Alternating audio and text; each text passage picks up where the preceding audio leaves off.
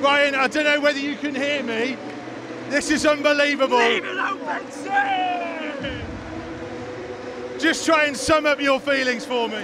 Yeah, it's unbelievable. I mean, obviously we knew last night, but we wanted to come on and put a little bit of show on today, make sure we beat them. And we ultimately want to win the league, and I think that's a big step towards it tonight. So hopefully we can carry on, continue next week, and that's what we can do. And to see by the scenes, celebrations are unbelievable, and we'll continue to enjoy it now to the rest of the season.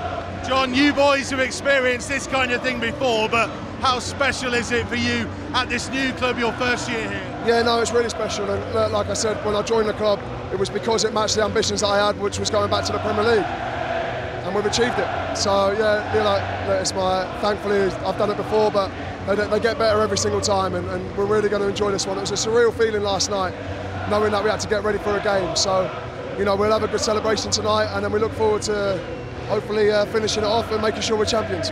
I know you've got your kids out here. These are memories that will last for you forever. Yeah, definitely. I mean, for them as well, it's great, and for all the families, you know what I mean, for all the lads. So, as I say, we'll make sure we enjoy it together as a family, as a team, as a club. So, we've done it in the end, you know what I mean? So, it's all good.